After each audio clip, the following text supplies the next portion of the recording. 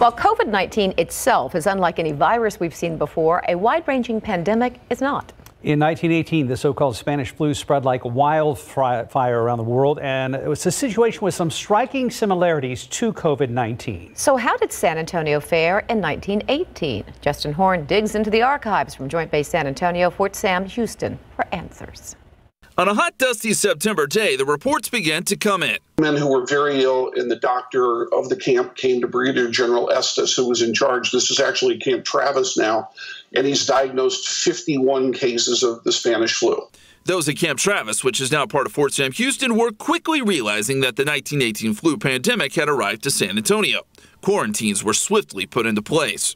And at that point, no contractors, no spouses, no one could get on or off the base. World War I was winding down at this point, and many in the military knew the virus was out there and feared what was ahead. Men started to come back home. We see it spreading, and eventually it goes all over the world. At the end of September 1918 at Camp Travis, there were 51 known cases. Just 2 days later, an additional 240 cases are reported.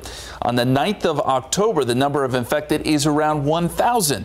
And by the end of November, nearly 11,000 men have been treated for influenza at Camp Travis alone, an exponential growth. In 1919, a nurse assigned to Camp Travis would report 575 deaths from the pandemic. Sadly, the small mortuary at Camp Travis had to be altered to handle the sheer number of victims.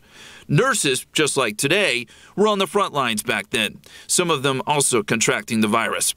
Meantime, quarantine orders for the civilian population of San Antonio came soon after Fort Sam Houston's, led by the city's health services director. He shuts down schools, they stop plays, public meetings. There was a debate back then, too, on how soon to do this.